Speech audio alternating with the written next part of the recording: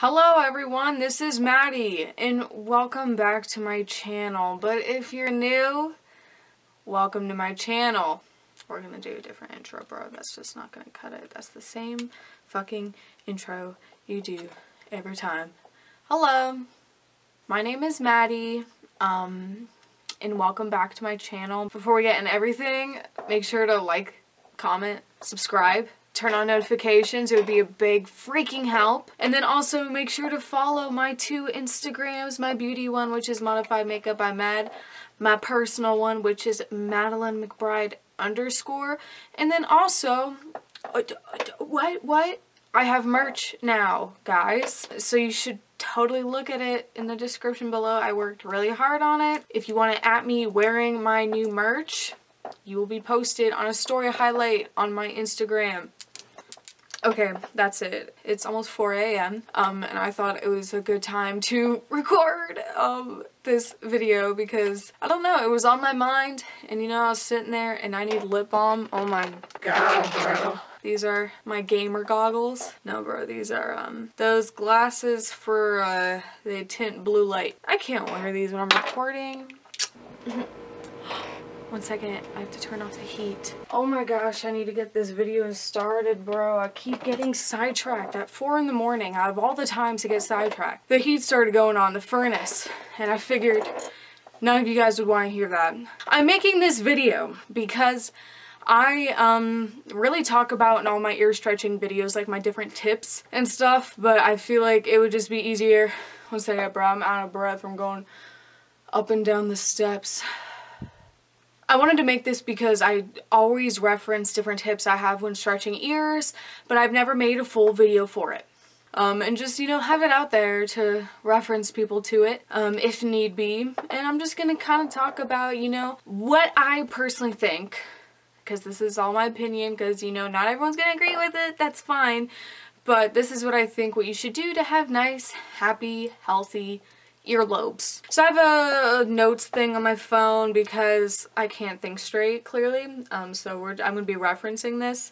If you see me looking at it, that's why. So the first segment of this video is how to stretch. I'm pretty sure you guys are gonna know what you're doing pretty much, but this is just gonna be my best practice, or what I think is the best practice, and how to do it and how to make sure your ears don't get screwed up. I only recommend using tapers only to 00. And I know a lot of people probably wouldn't agree with that and whatever. I personally think that might even be too big. I only stretched with tapers until 2 gauge. Is that what I wrote down? 2 gauge. Like, they're easier for small sizes, yes. But when you start getting to the bigger sizes, I mean, basically what tapers are doing is just kind of like, it's like forcing it to stretch. It's not letting it happen naturally. And that's kind of not really good. Tapers, stop at 00, okay? After that, I do dead stretching and taping. I'm gonna make a video on taping here soon because I figured out finally how to tape. Dead stretching is just wearing heavy glass plugs or using PTFE and bondage tape and just letting them loosen up naturally. It takes a while, but you're here to make sure your ears are healthy. And it won't take that long if you use in-between sizes, which I highly recommend. So yeah, in between sizes definitely makes it a lot easier for the big jumps. Materials to use when stretching, please, for the love of God, do not use silicone or acrylic to stretch your ears. I had this person swipe up on my story a couple days ago, and they told me they were taking, bro, listen to this, silicone tunnels and pop them. Like, don't put silicone tunnels in your ear and just let them pop to the next biggest size. That is scary and terrible. One, it's just really bad for your ear, and two, silicone and also acrylic are pretty porous, and it's not really good for letting your ears heal. I would not recommend doing that. Please don't do that. Yeah, okay, so that, please just use like stainless steel or glass plugs. Okay, so you guys, I've gotten a lot of questions about this, and a lot of people wondering what my personal rule of thumb is. When do I think I'm ready to stretch? I only stretch when my ears are ready, which means I try once a week. I obviously don't do it if it hurts. It should never hurt. Oh my gosh, like whenever I see people shoving things into their ears when it's like, they're like, oh my god, it hurts, so I want to get it through. Like, that stresses me out, and please do not do that. Your ears are not ready. If need be, sweetheart, just fucking tape your ears. Do not shove something in your ear.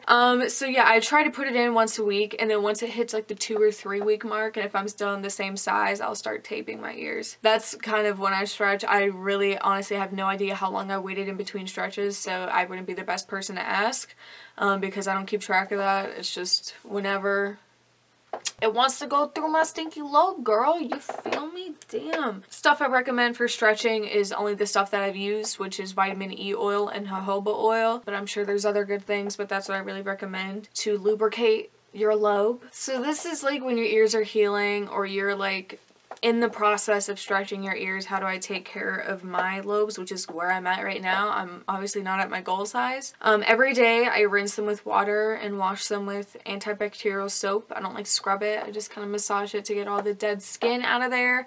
I try not to make it too sudsy or crazy because I don't want to dry out my ears either. Never use alcohol peroxide when cleaning your ears. It's way too much for your ears. And then I massage with oil 1 time a day for about 5 minutes. I just sit there rubbing them, massaging them, making them feel good, you know. And it really makes them easier to stretch too, is when you massage them daily. It's also better to do that after a shower because, you know, you got all like steamy and shit. You got some steamy lobes. Never leave wood, silicone, or acrylic in when you're in the process of stretching, not just like while you're physically stretching your ears. Leave that kind of stuff for when you're fully healed and you're done stretching, because especially wood, like, that stuff will fuse to your skin. So like, hold up on that for a little bit. Also, I'm going to talk about like damage control, you know, like, uh-oh, I screwed up, what do I do? Okay, so I personally have never had a blowout. I have had a tear before. That was before I was on YouTube. I forget which size I was going to. I think that was 8 gauge, 6 to 8 gauge. What I did when that happens, and what you should do too, is first downsize, however, until it feels comfortable. 1 to 2 sizes probably. Just downsize and get that big size out of there, because like obviously if it tore, it's not gonna heal if you still got the chonky piece of shit in your ear, you know. So like, take that out, put in the small one again. Oh, I know it sucks. You're like, oh, I just made it. Well, your ear's bleeding, girl, and you gotta take it out. I'm sorry. Clean your ears twice a day with saline solution and antibacterial soap. Make sure she's doing all good. I got something on my nose, bro. And don't use oil until the actual cut is like closed up, because that's not really good to get straight oil inside a cut. Blowouts? I don't know. It's probably that, but like times 10 everything I said. Instead of downsizing, just go all the way back to like 18 gauge, girl. You gotta start over.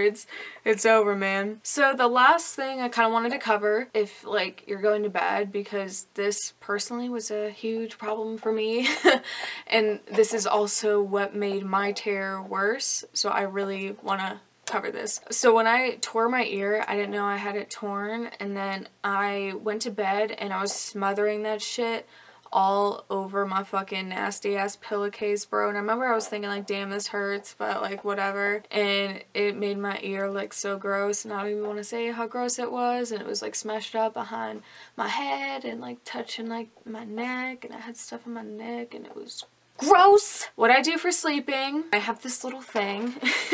It's called the Perfectly Pierced pillow. This is actually made from one of my friends I go to school with, because I'm a business major, so I know a lot of other business majors who have businesses. And this is my friend Kat. She made the Perfectly Pierced pillows, which have holes in it, and luckily for me, she started making these. She started making a bunch of prototypes right when I started stretching my ears a couple months ago. So I messaged her, she gave me one of the prototypes, and I've used it every night, because here's the thing, right? When you're sleeping with plugs and you're in mid-stretch, you can't wear silicone tunnels. One, because you're still in the process of stretching your ears. You have to wait a couple of months and let them fully heal before you can wear silicone tunnels to bed. And also you can't take them out because they're just going to shrink. So when you're stretching your ears, you kind of have to leave either big glass plugs in, big stainless steel ones in. It's kind of not comfortable. So I use this every night. It's really nice because once you start getting pretty big, man, that stuff is smashing against like your jaw and your neck. And it has a little hole for your ear. What's really nice about this one versus like other brands we have seen is it has this cover that you can remove to wash it. Because, you know, you gotta be clean with your ears. You don't want to be using the same thing all the time. And other pillows you can wash, but then it takes forever for them to dry because you have to put the whole pillow in there. So this one, you just take the cover off and wash it. But I also really like to support smaller businesses, especially ones that just started. She just opened her official shop a couple days ago and she got me a fresh new one that has like, you know, all the branding on it and stuff. This is a heaven sent for your ears when you're sleeping. I've always stood by it. I've always loved the idea. I know she also has like she has like a collection of 3 different types.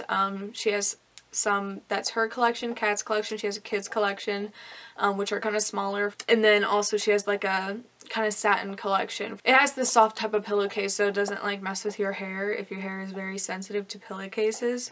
So yeah, I'm gonna give her like a quick plug too because like she's really helped with the healing of my ears because my ears always get whack if I sleep without that.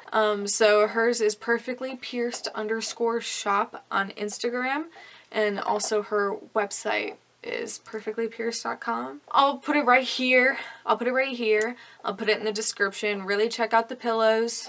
They're great. They're amazing. Highly recommend for your earlobes, for any ear piercing, but especially for when you're stretching your ears and you got big rocks in your ears. But I believe that is it. I feel like I covered kind of all the bases. I wanted to really talk about what to use, how long I wait between stretches, my whole method of me waiting between stretches. I will make a whole other video about taping and how I tape my ears. Guys, make sure to check out my merch, bro. It's all new. Look, it's me. It's me on the back, G. I don't know if you can see it. Anyways, check out my merch.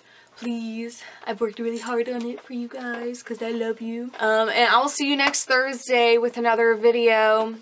It's gonna be a good one. Bye.